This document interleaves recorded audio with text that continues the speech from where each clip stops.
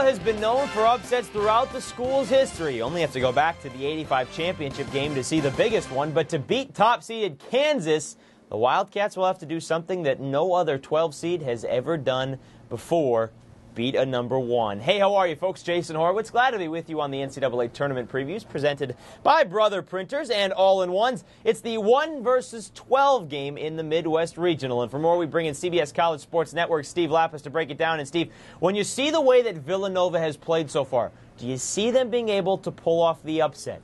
Well, this is a team that is definitely capable of pulling off the upset. I think it's going to be difficult because Villanova's strength is Kansas's strength on the defensive end. Villanova, Scotty Reynolds has played great in this NCAA tournament, but so has Corey Stokes, the McDonald's All-American, who struggled through most of this season and now has found his stroke and has been on fire from the three-point line. But this Kansas team with Chalmers, Collins, Russell Robinson, they are great perimeter defenders. So the strength of Villanova, which is their guards have to score and play well, I think defensively the Kansas guards can shut them down. Well, that's the other part to this, too, because you're right about Villanova defensively being so well. Scotty Reynolds on display against Siena. It was beautiful to watch him play defense. But to do that against the backcourt, you're talking about Kansas's perimeter defense.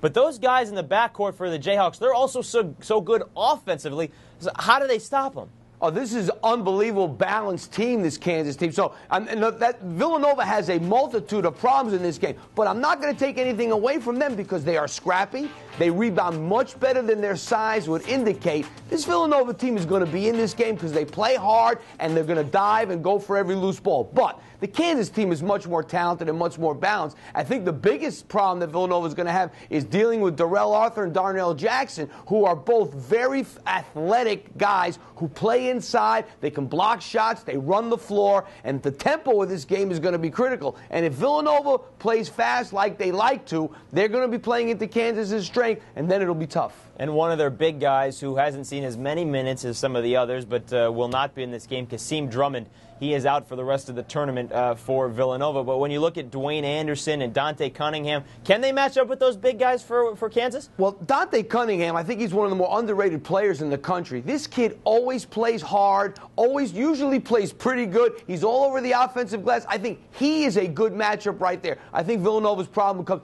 one of them will be able to guard Darrell Arthur, but who's going to have Darnell Jackson? So I think there's some tough matchups there. But Villanova's been playing a lot more matchup zone lately. And what that does, it slows the other team down. And you can't tell me that it's not good to be able to slow Kansas down. No, you got to limit their fast break points, Steve. Any chance, give me a percentage that you say Villanova wins this game. I think Villanova has a 20% chance to win this game. Obviously, it's 80-20 Kansas. They have the superior talent. They run up. They're gonna push it. They're a great defensive team. That's the main reason why I like this Kansas team, is because of the way they play defense. But don't count Villanova out completely.